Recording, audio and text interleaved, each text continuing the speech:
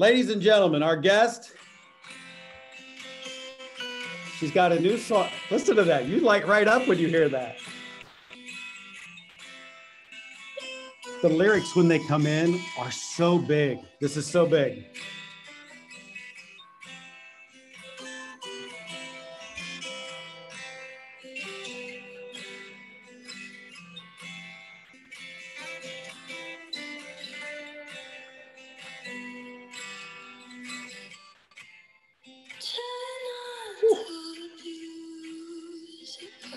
So when your brother plays, I assume your brother wrote the guitar riff first. When he plays that, do you say, "Oh, I know what I want to do with it," or you got to marinate on that for a while?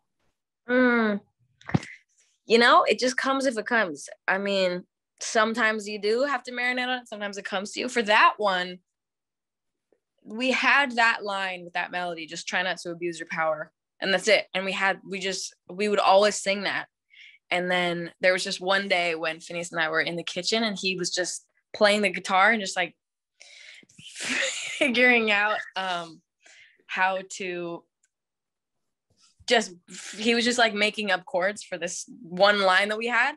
And we were just riffing, in the kitchen as you do.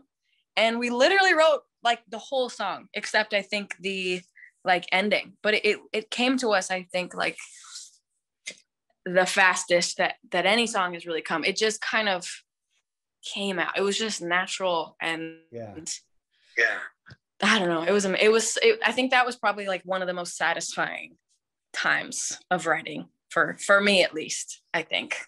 Well, so you must have been sitting on those thoughts and those emotions and those feelings for quite some time for them to fall out of you so easily. Yeah. It's fair. Absolutely fair. It's really an open letter to anyone that has abused their power in their life. And it's really, and I mean this with my whole heart, that it's not about one person at all. It's really not. And even, I've seen a lot of theories of people think that it's about this person in my life, and none of them are right. I've had a lot of weird experiences and the parts in this song that are true to my life and experiences are things that nobody knows about and I'm not, interested in talking about, but yeah, it's a real subject that just needs to not be ignored. And also, instead of people trying to dive into who's this about and let's go find who it is, like, first of all, you won't. You don't know. You don't understand. You don't know my life. You just don't. And that's okay. But it's less about that and more about listen to it and just take it in and, think about it in terms of just the world and this happening way too much. It's something I've thought about so much. And it's just way too common and way too relatable and,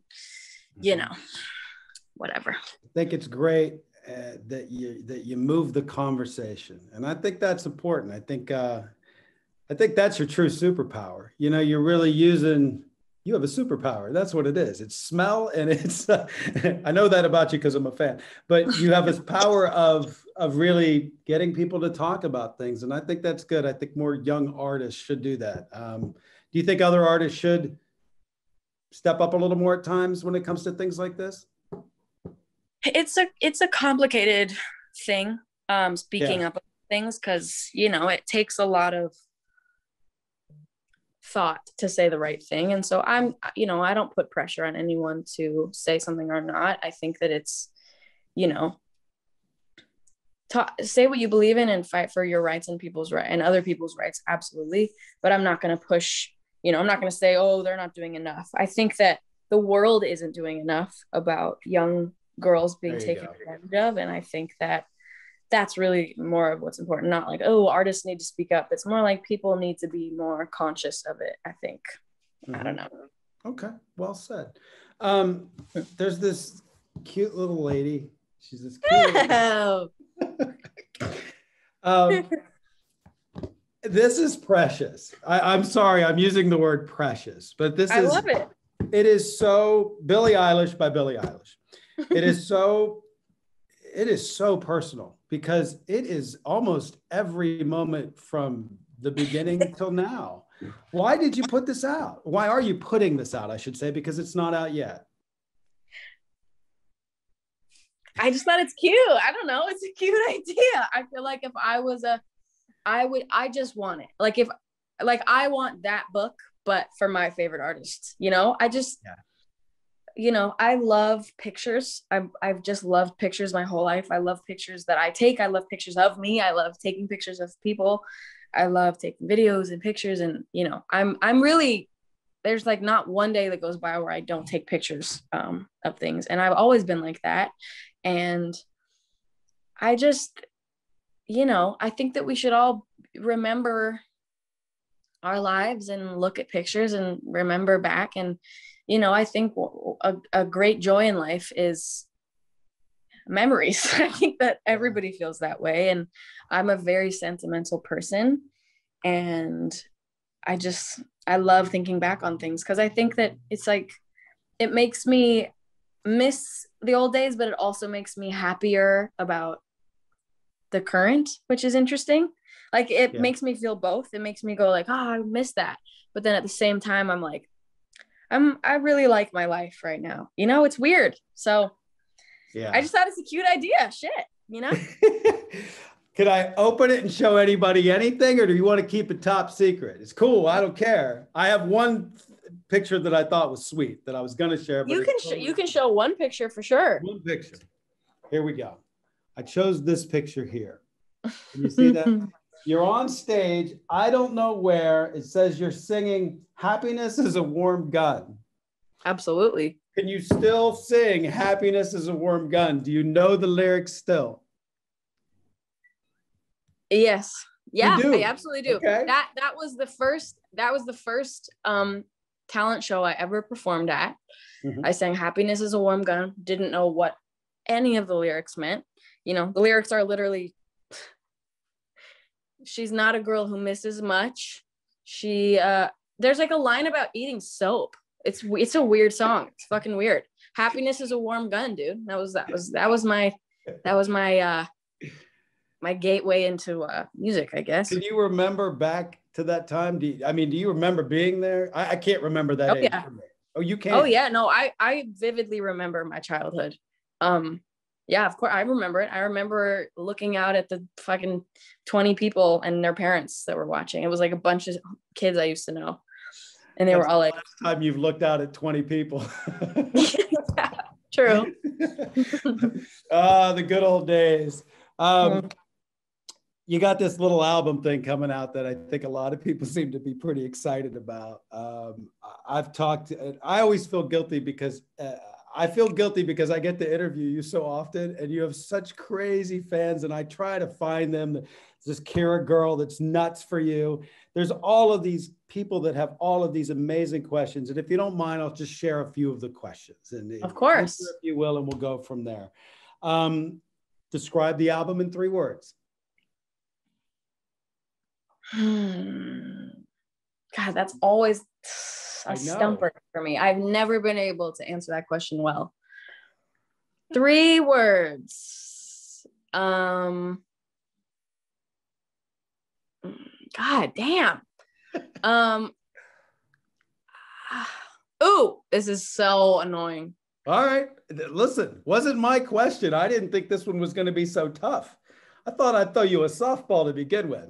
I'm gonna just say "Happier Than Ever" because that's easiest. I like it. Okay. Fans have been saying, and I see this online a lot, that if you string together, my future is everything I wanted, therefore I am. It's a sentence. Is that on purpose, or is that just the best coincidence of all time? Listen, I want the world to take away what it takes away, and I want people to see hidden messages that aren't actually there. So I love it. It's not a sentence, but it is if you want it to be. It's great. It's a coincidence that it happens to make a sentence. I've seen them also say, "Therefore I am happier than ever," which is funny. Not on purpose. Also, "Therefore I am" is a phrase. Like it's Yeah. I think, therefore I am, therefore I exist. You think, therefore you exist. So it's not therefore I am blank, blank, blank. It's literally therefore. Anyway, but if it pleases you, and if it pleases people's aesthetic of, you know, a sentence, then great. That makes me happy. So. Okay. You know, you posted the Vanity Fair photos, and I hate the term break the internet because it seems kind of silly to me, but you did break some internet rules rules. You broke some internet tallies on Instagram with The Vogue cover. The Vogue yes. cover. Yeah. Yeah. Well, let's start just with the shoot. When you walked into that, are you at the point where a photo shoot's just a photo shoot, or does it mean anything different at this point? I don't know. Well, that one sure was different. Okay. Uh,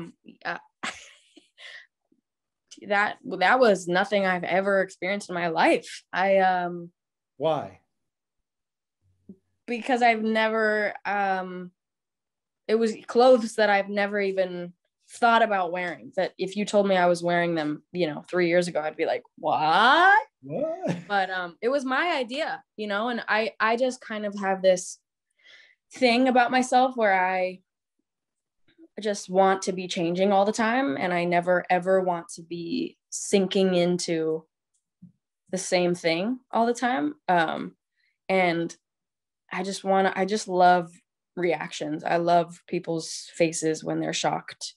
And I knew that would do it. And I also wanted to do it. I felt, I'm growing and I'm changing and my taste is changing. And that doesn't mean that it's not the same. I'm not the same person, and I'm not going to also keep just looking the way that I've always looked. But it's good to just be open and like, sure, I can do this whenever I want. And also that doesn't mean I'm always going to do this. It means I'm going to do it right now. And if I want to do it again, I'm going to do it again. It's not like, okay, I was this and now I'm always going to be this from now on. It's just about change and constant change. And I love constant change. And if things don't change, I get flipped out. Yeah, man.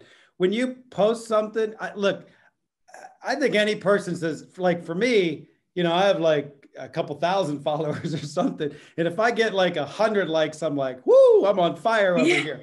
When you see the number of likes, does it make you almost say, now I don't want to post as much because so much scrutiny is going to be made over it? Is it daunting to post anymore? Yeah. Yes, I absolutely don't want to post anymore because of that. And it sounds stupid. It sounds like, oh, poor you get so many likes. It doesn't sound dumb at all. It's like, it flips me out. I don't, I remember when I hit 45 likes. 45 when I was, I think, 12. And I was like, oh my God, I couldn't believe it. I was like, 45 people? Dude, if there were 45 people in this room right now, it'd be so many people. So that's just the way I've always thought about it. And absolutely, the more the likes get bigger, I'm like, don't want to post anymore. Scary. So daunting. Absolutely daunting. If you were to put, I just want to shift back to the album for 1 second. If you were to say, like on a 1 to 10, 1 being energetic, I'm sorry, 10 being energetic, 1 being, ballads, is the album a good mix? Is it, are there some up-tempo songs? Is it more of, is it more closer to 3 than it is a 7 as a whole? It really ranges. It's a ton of different stuff. It's, there's slow, there's big, there's bigger, there's medium ground, there's a beat, there's like, it's really, there's so many. I mean, I feel like every single song is different than every other song. I feel very happy and satisfied about the range of genre, I guess. Not really genre, but just feel. And I feel like listening to it, for me, I don't get bored listening to it. So hopefully that translates for other people too. Do you know the record already? Could you sing it? Could you perform it? Do you remember things? Oh, yeah. Oh, yeah. Okay. I don't know how artists do that. I could barely remember my phone number. I wrote them, baby. You're good at it. Well, listen, we love this kid. Look at those eyes. Unbelievable. Thank you for the time again. This is what we're really supposed to be talking about, I think, but I can't. I know so many exciting things though. But no, this book means a lot to me, and it was a Very long process of making it and really hard work put into that book, and very satisfying outcome. I couldn't be happier with it. I think it looks so cute, and looking through it makes me cry. And I am just very grateful for my life and the people around me. And I hope that people enjoy reading it and don't take it too seriously. It's just a cute little book. I don't think you could stop that train. Sorry. Good luck with that, Billie. Really, good luck with that. They'll be looking into everything. There's secrets, and I'm sure they'll come up with all kinds of fun theories. Thank you for your time. Thanks for continuously doing this. I don't think you really need to do press, so you could probably just went on your Instagram and said, "Hey, everybody, I have a book," and but I don't know. I like that you get your word out there and you talk to people about things that matter, and it's cool. I think you're awesome, and thanks for the time. I appreciate it. All right. Thank you so much. That's very sweet of you. Thank you for having me. It's been a blast. You can come up anytime. Billie Eilish, everybody. All right. Love you. Talk to you soon. Love you too. I'll see you soon. Have a good one.